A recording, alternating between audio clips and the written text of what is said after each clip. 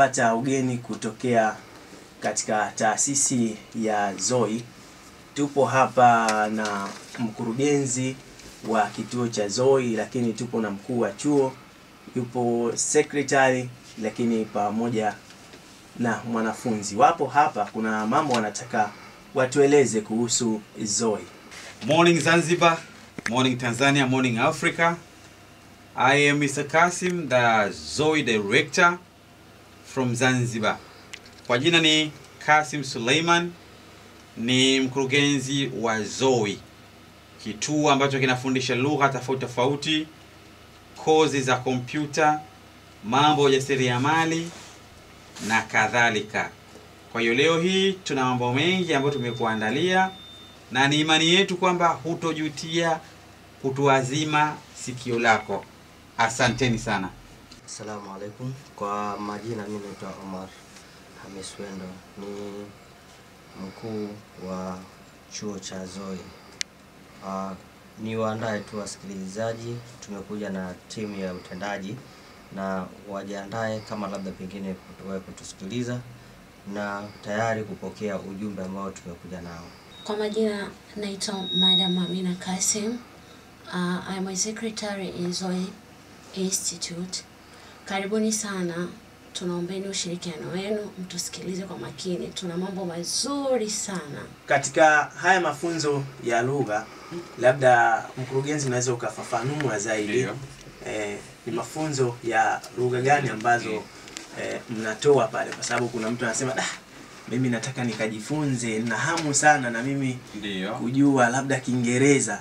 Sidhani kama unaweza ukafanikisha malengo yako ikiwa huna mawasiliano na huyo unemkusudia. Kwa mfano, let's say wewe ni tour guide, umepata mgeni ambaye anaongea let's say Kiingereza, wewe Kiingereza hukijui, let's say unajua Kiswahili, utaweza kumguide kweli? Ni vigumu, haiwezekani. Lakini vile vile tunaingia kwenye mikataba tofauti tofauti, na mingine inakuwa katika lugha za kigeni.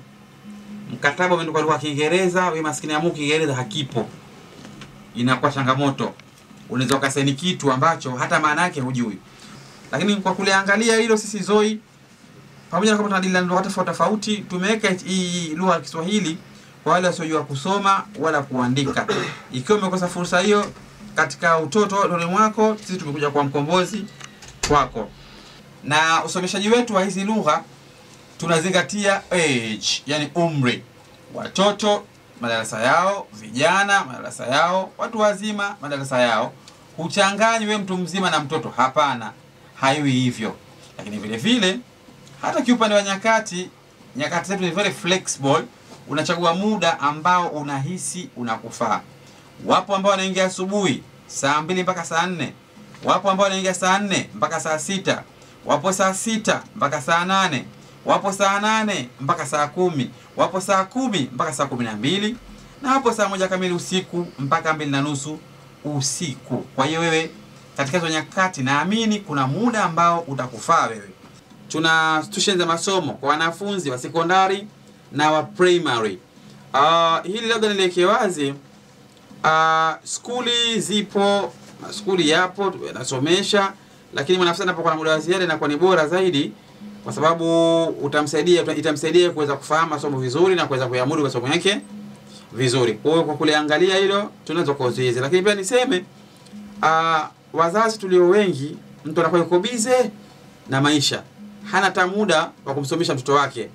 Kwa sisi kama ZOI tumejaribu kusaidiana majukumu kwa kuliangalia hili. Kwa tunazo tuition za masomo hizi kwa wanafunzi wa primary na sekondari. Na naendelee kusema tu, ZOI tumekuwa ni mkombozi na tunafanya vitu vikubwa. Na niseme tu kwamba ZOI imetuweka pazuri zaidi. Sasa imefikia wakati mpaka karibu tunapata mialiko ya sehemu kubwa tofauti tofauti kwenda ku translate. Si jambo dogo kwa kweli, ni jambo kubwa. Kwa hiyo ni taasisi ambayo ipo rasmi, imesajiliwa kiserikali na idara ya elimu mbadala hapa Zanzibar, na usajili wake ni PTCU mkwaju 2017/001.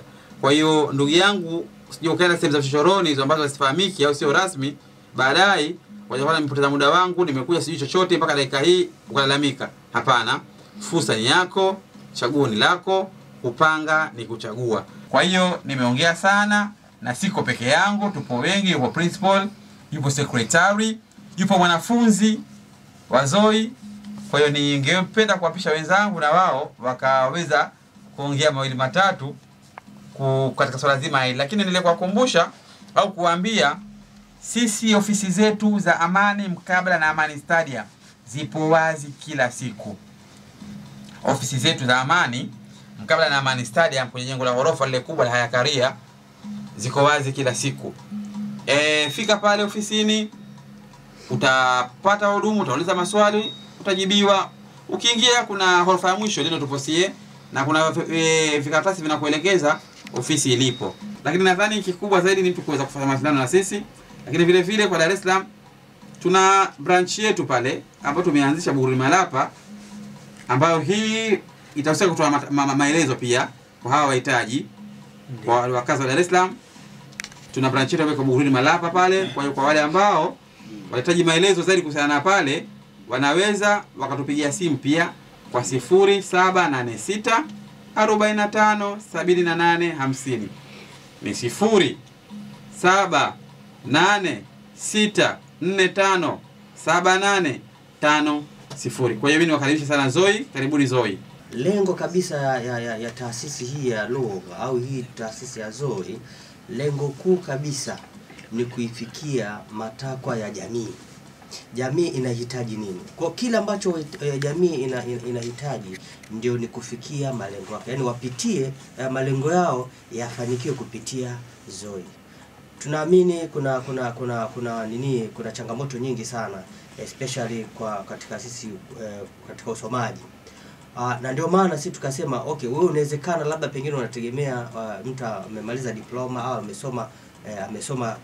amesoma sana ili ajiriwe. Sawa? Lakini unaposoma kama lugha, sawa? Lugha una uwezo wa unaweza kujiajiri mwenyewe.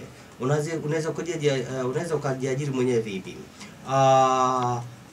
Tunazungumzia swala zima la uchumi wa blue. Zanzibar imezungukwa na uchumi wa blue. Sawa? Ukiingia katika labda pengine masuala ya tour guide, tunazungumzia labda pengine masuala ya biashara. Ndio. Yaani kila unachokigusa lazima uguse uchumi wa blue. Sawa?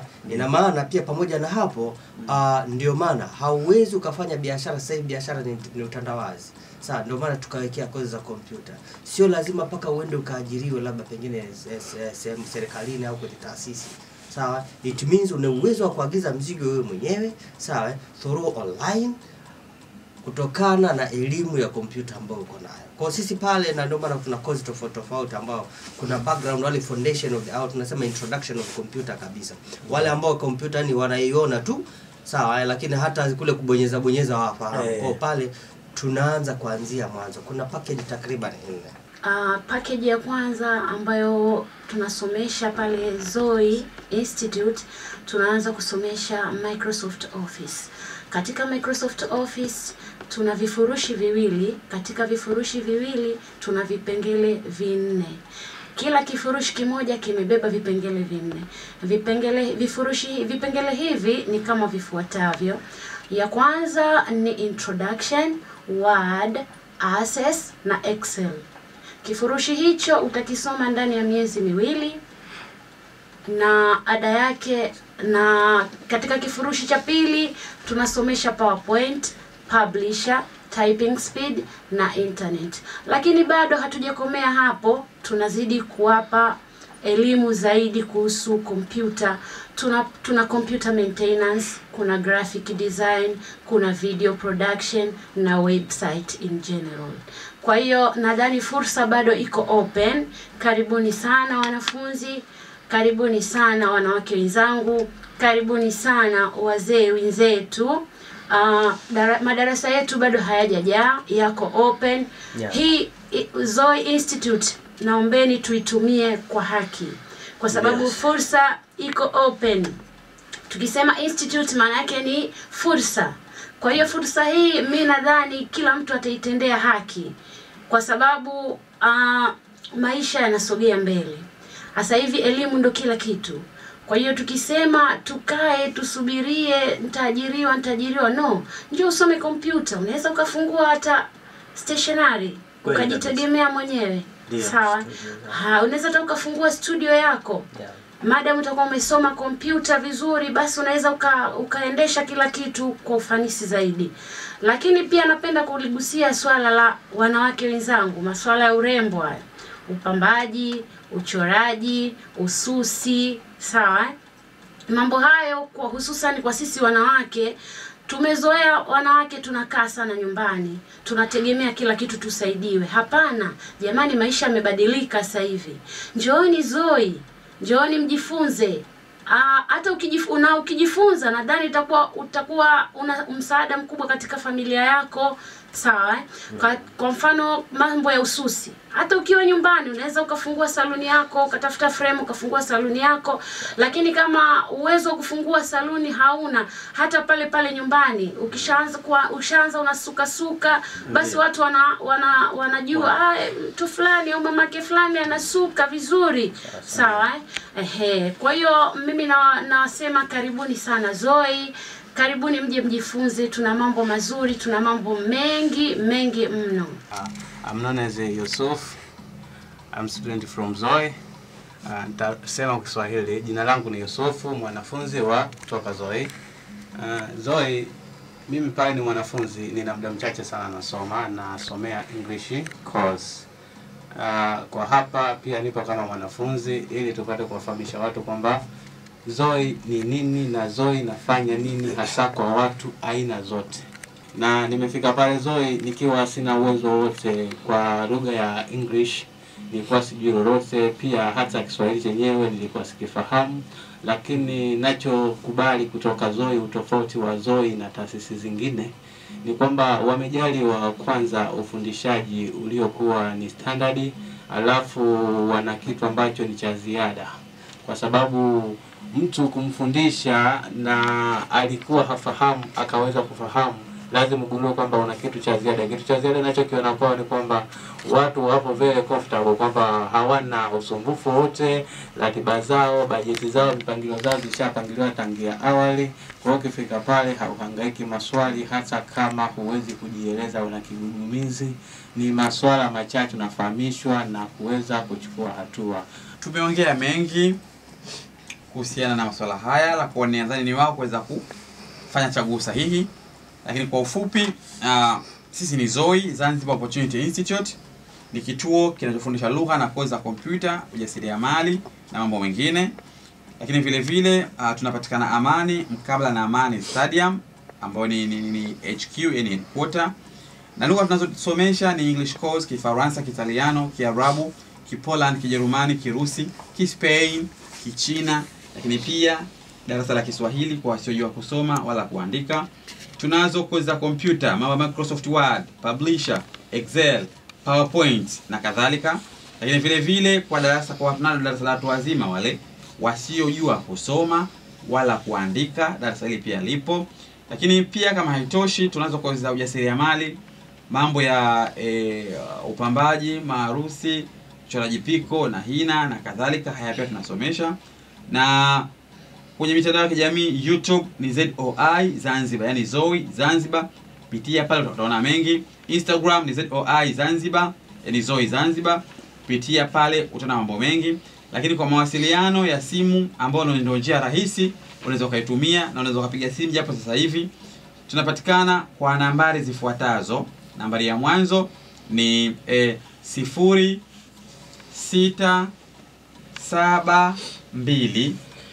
705353. Nitairudia nambari hiyo. Tunapatikana kwa simu namba 0672705353. Nambari nyingine ya mawasiliano ni 0776330028. Nambari nyingine ya mawasiliano ni 0776330028. Na nambari nyingine ni 0782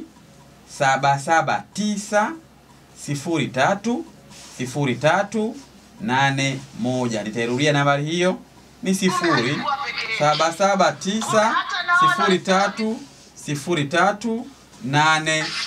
Tunapatikana Amani mkabala na uwanja wa Amani Stadium. Fika ofisini kwetu kwa maelezo zaidi. Kwa hiyo hayo ndio mawasiliano yetu. Asanteni sana, karibuni sana ZOI, tupo kwa ajili yenu.